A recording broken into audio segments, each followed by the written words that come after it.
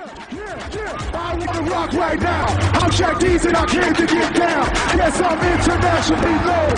And I'm known to Okay, so first just tell us about starting playing with the NBA. Like, what's your favorite moment in your career?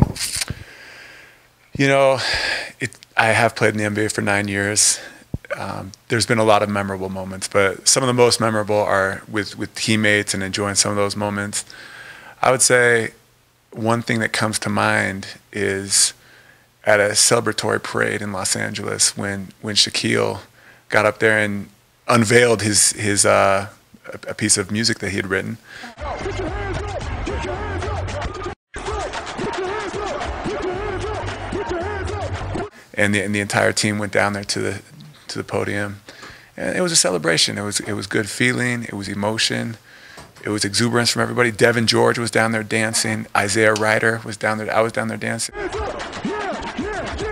wanna rock right now. I'm Shaq D's and I came to get down. Yes, I'm internationally known. And I'm known to rock a microphone because I get stupid. And I was the one that got called out. And so I got called out. So I remember that because where I go, people always remind me about that. They're like, let's do the dance.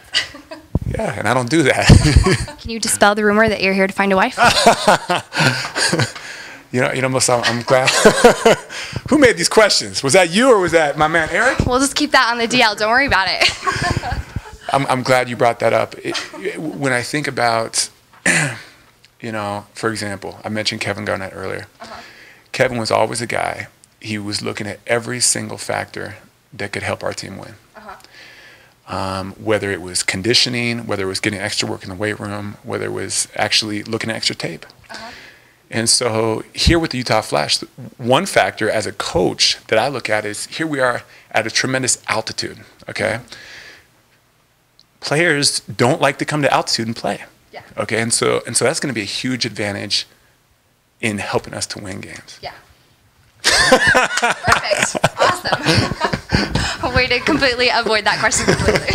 Who's the most difficult person you've played against? Well, I would say Kevin Garnett. It comes to mind initially. Shaq is a guy that in his prime, there was really nothing you could do. Yeah. Because at 7'1" and 335 pounds. Just like a wall.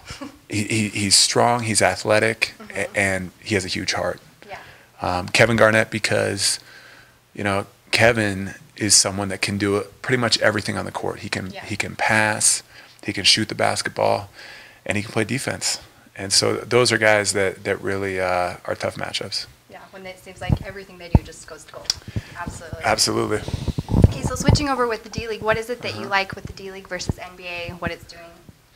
Well, one of the things I really enjoy about the developmental league here working with the Utah Flash, obviously our owner Brant Anderson, is this is a proving ground for guys that are hungry for an opportunity. Yeah.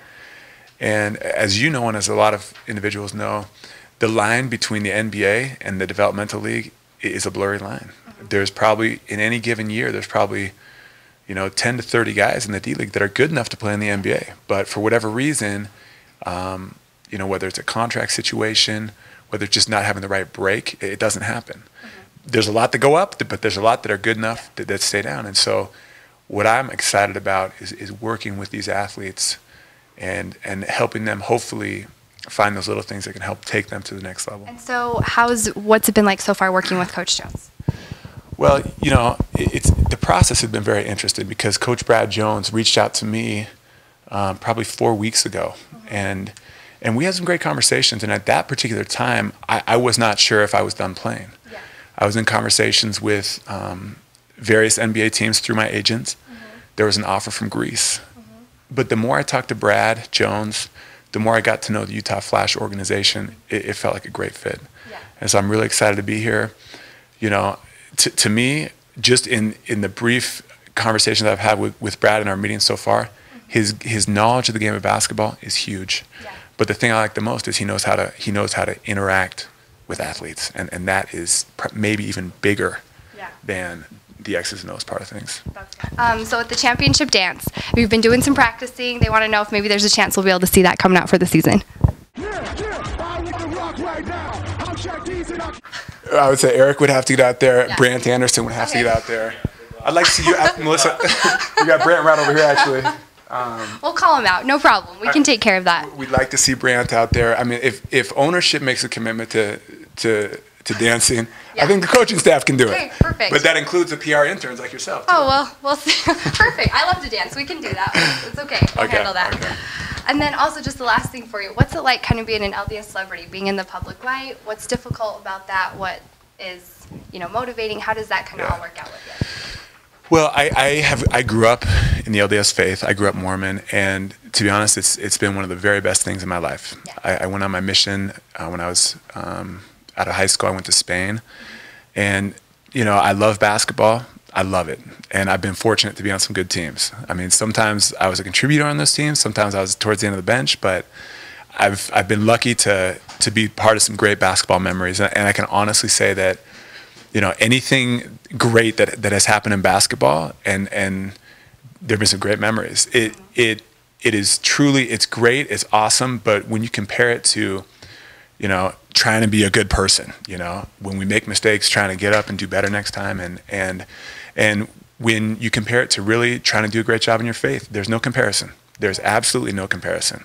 I love basketball, but I love my faith more, and I'm really grateful for the opportunity that I've had to grow up in the LDS faith. And so, I love my faith, I love basketball, and excited to be here. Yeah, awesome. I want to rock right now. I'm Shaq D's and I came to get down. Yes, I'm internationally known, and I'm known to rock a microphone, cause I get stupid. Me and Kobe, stand away from me. You can't hold me. Yes, I'm a win.